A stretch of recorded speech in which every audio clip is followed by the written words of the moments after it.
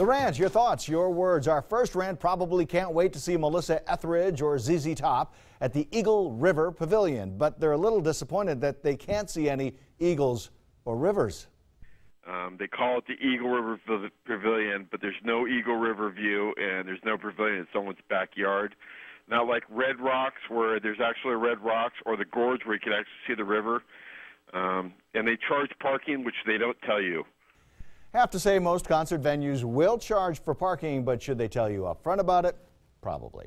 Preparing for a wedding can be stressful. Just ask our next rant, who has had it with a bridal shop in town. They write, I really need to rant about a bridal business where after buying 4 bridesmaids dresses for my daughter's upcoming wedding, and after taking one of them back 3 times for an alteration and being told 3 times they'd fix it, I was then told by an employee to tell God about my problem.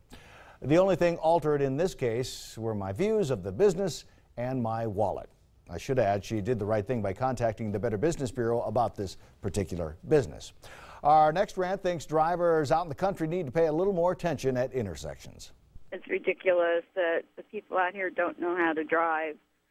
It says an always stop. Same thing as a 4-way stop, always.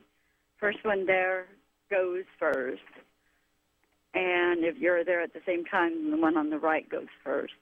Remember, if you have a rant, we'd love to hear from you. All you have to do is call 381-6666, or you can go to the Rant at KIVI.